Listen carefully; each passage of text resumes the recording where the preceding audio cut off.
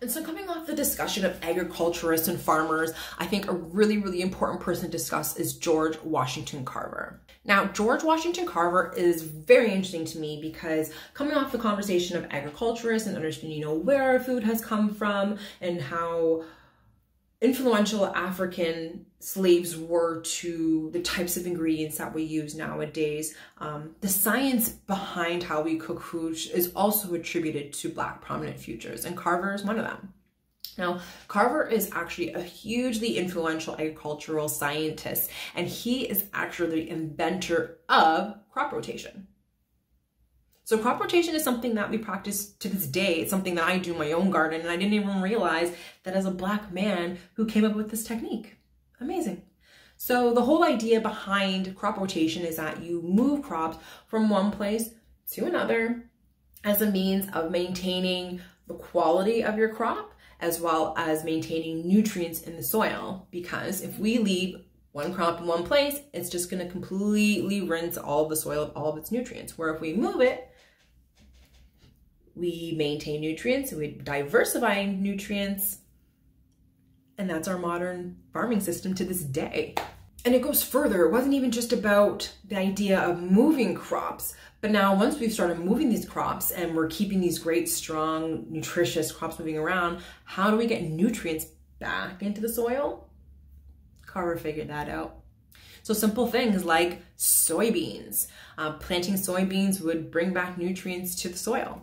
Now, Carver had the goal of improving Southern agriculture, something I think is very interesting, especially when we get into further conversations in terms of the social capital of food and how soul food is traditionally thought of as being less healthy, not as nutritious, which is really a crazy thought when you put it back into the context of someone like Carver, who was looking to maximize nutritional benefits of food that was grown in the South. So despite Carver being born into slavery, he was able to study agriculture, get his master's degree, and then later on went on to become the director of agricultural research. Pretty cool. So Carver was really, really interesting, not only because we still use his farming techniques to this day of the crop rotations, but he was actually one of the forefathers of this whole biodegradable, sustainable packaging idea, or not even just packaging, but materials in general.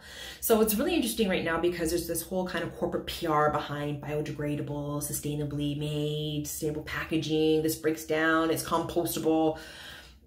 There's a whole bunch of criticisms to go on for that and how sustainable things actually are these days. But it's interesting because Carver, way back when, was already thinking this way. He developed over 300 products that use plants as their base, from dyes to plastics, cosmetics, everything he was making out of plants. So it makes you think, like, when did we go from using plants to not using plants anymore as our basis for things like plastics? More than that, moreover, he also used sweet potatoes for over 100 products. Can you believe that? 100 products from sweet potatoes. Things like molasses, so like the sugars you would use instead of using, a refined fake sugar, you used a potato sugar. The sticker on the back, like the sticky part on the back of a stamp, potatoes, like, as wild. So I just think it's great to be able to kind of call back and realize that, one, we've been using plants to make products for over 100 years now. This gentleman made over 400 products cumulatively of peanuts, out of potatoes, all of it. He did it. We can do it. And what's even better is that it's a Black slave who started this thinking and produced these products, and yet we still don't talk about it.